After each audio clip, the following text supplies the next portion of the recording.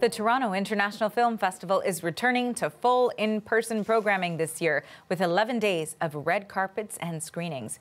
Festival organizers have announced the lineup of Canadian films that will be premiering, and the CBC's Lisa Shing was listening in, and she joins us now in Toronto. Lisa, I'm pretty excited. What are we expecting at TIFF this year? Yeah, absolutely, Arthi. It is a lot of excitement this year because it's the first time since the pandemic started that it's fully back in person. That means red carpets, press conferences, everyone is going to be here. And so at the announcement this morning, a lot of buzz. You could really feel that energy, a lot of anticipation for being back in person and back together. And organizers told me that really there's nothing quite like having an audience in a theater watching a film, talking about it after as well. So CEO Cameron Bailey also said today that there are values that the film festival is trying to embody this year. Here's what he had to say about that. What you're going to see later this morning, in terms of the films we have invited to participate in the festival, is another generational shift, a continued evolution that better reflects who we are as a people, and I could not be prouder to be a part of that. So to that point, there is a pretty impressive roster in that lineup, including Canadian films, Arthi. So what kinds of Canadian films are being featured then this year?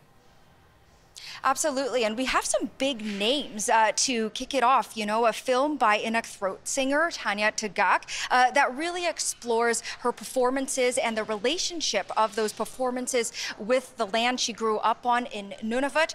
We also have an Indigenous romance by Anishinaabe filmmaker Dalíland about star-crossed lovers who meet at a bar in Northern Ontario. As well, a biopic about Buffy Sainte Marie called Carry It On, about the legendary Cree artist and activist. And already we know that Canadian director Mary Harron's film Dalíland, about the surrealist painter featuring Ben Kingsley, is going to be closing the festival on the 17th of September. And now those are the big ones, but also today organizers made a big point to feature new and emerging filmmakers, highlighting that Canadian content that's up and coming. And one of the filmmakers I spoke with is Viti Nayani. She's from Toronto and told me she spent almost a decade working on this first feature called This Place. Yes, it's about Toronto, and it's a queer love story between a Tamil woman and an Iranian woman. Here's what she had to say about that. It's incredible. This film is actually about this place, so to have it premiere in this place is like a dream come true. We've been working on this film for about 9 years now, and it's just so heartwarming, and honestly, I've been crying all week to just have us share this film at home with our communities here and for the world to see it here. So one of the other films as well is Black Ice, which talks about, racism within the hockey community. Canadian producer Vinay Vermani is a lead on that one. And of course, some big names behind that, exec producing Drake as well. So a pretty impressive roster of Canadian talent behind the films this year. And organizers say they're really, really excited to get started for this first time back in person in several years. There will be red carpets, there will be all those press conferences, so a lot of hype in just a few weeks to come. Can't wait. Thanks for this, Lisa. That is the CBC's Lisa Shing in Toronto.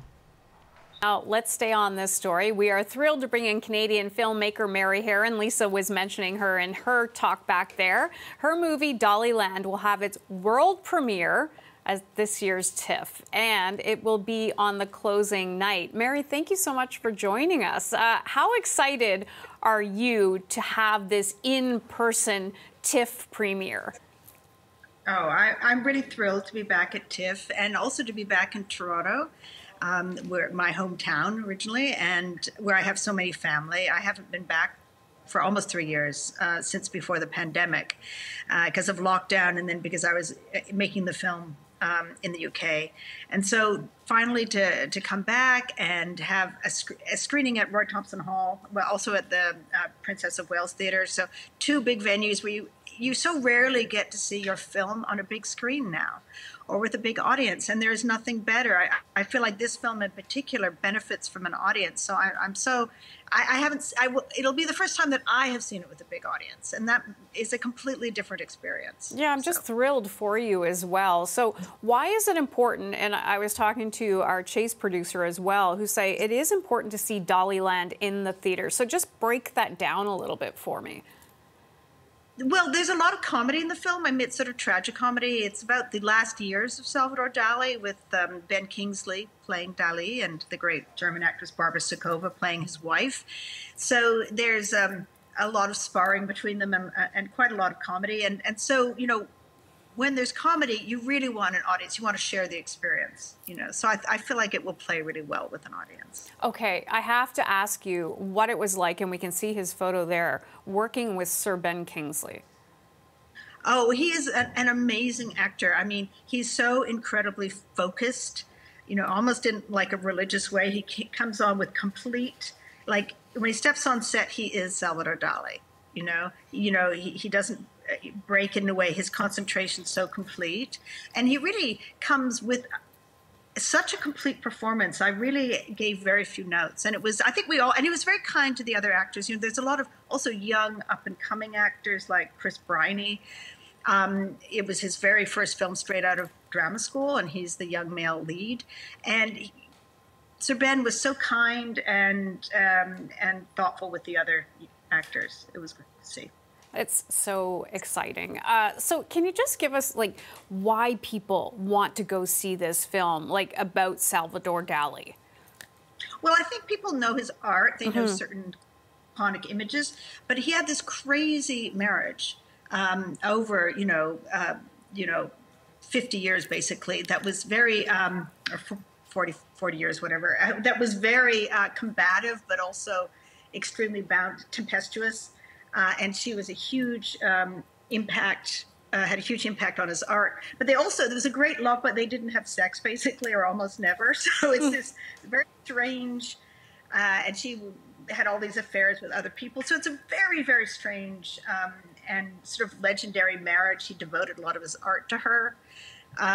It's a crazy story, but a really good one. I think I'm always interested in the private lives of the artist, and the difference between their creative life, which is one world, which we show, and what happens behind the scenes. Especially with Dali, you know, I made my first film, which I believe will be shown here at the Cinematheque during the festival. I show Andy Warhol, was also about, you know, the behind the scenes life of an artist. So they're kind of bookending.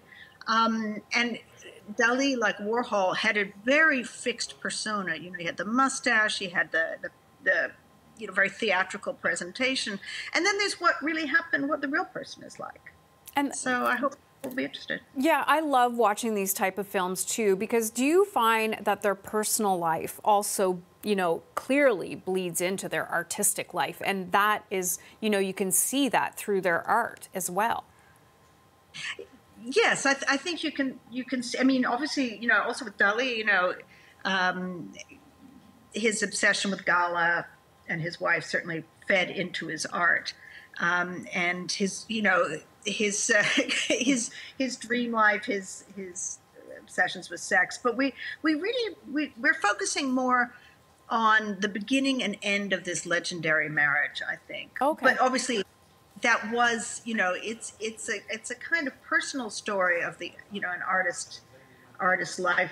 But obviously, without Gala, would there be a Dali? You know, what we do show is how crucial Gala was to his artistic process. And there's a great scene with Barbara Sakova lets rip, where she's furious with him for not painting. And you just see, and he says, you know, without her, you know, I would be, you know, a tramp under a bridge, you know, that he needed her toughness to keep it all together. So I think we show it's really about the dynamic that made his art. I love it. I can't wait to see this one. But for you, when you walk the red carpet, how exciting is that for you? Who do you look forward to seeing at TIFF, and maybe another movie you might look forward to seeing as well?